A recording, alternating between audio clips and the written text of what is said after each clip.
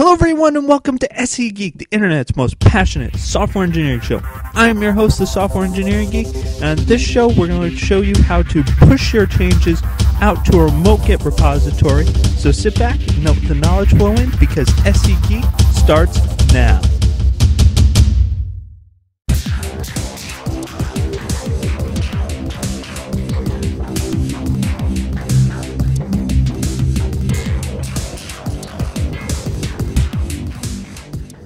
Okay, in this video we're going to be talking a little bit more about push, just a little bit more because I kind of showed it in the last video, and actually substitute a little bit more information about remotes. I don't deal with them too much because I haven't done a lot, since the people I work with don't do pushes and don't do pulls from each other. I don't really have a lot of remotes. I just have Origin, which is just the centralized repository.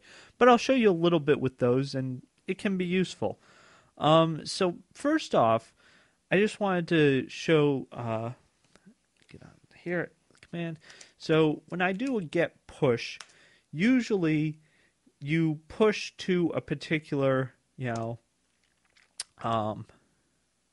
branch. Now you can, like I said before, just to give you a little bit more knowledge, is you can do what's called a ref spec, which, if you look through the documentations, you'll see ref spec, which means it'll be source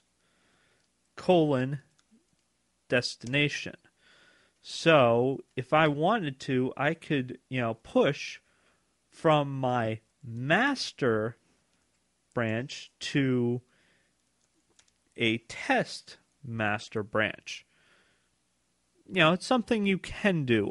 Usually I just leave, the source off and just say I want it to go to the actual destination, which is master, because it's just kind of shorthand and it's easier. You can leave the source off and it just implies that the source is what branch you're on.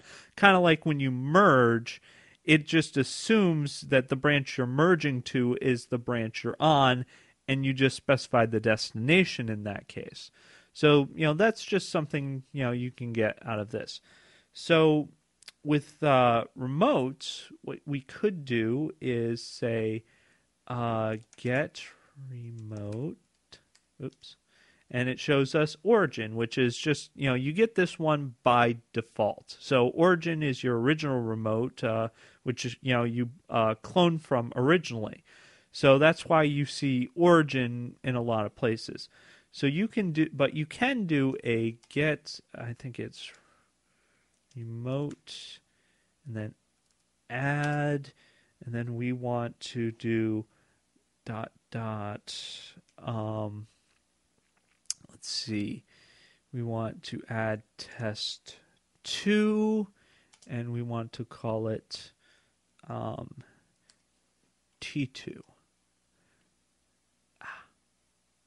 It isn't a valid remote name. Oh, actually, I think it's in the reverse order. So it's that and ... /test2. Okay, so now if we do get remote, we have T2. So let's actually go up to test2.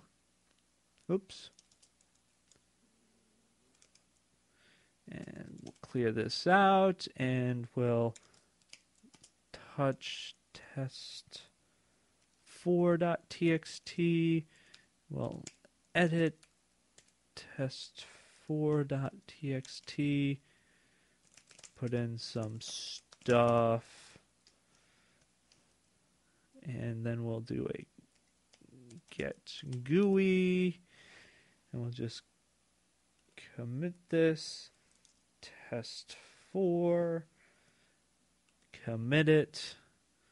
So now that's on test2. So now if we go up and then down to test3, what we could do is we could do a get fetch, and let's see, I think fetch only fetches from origin.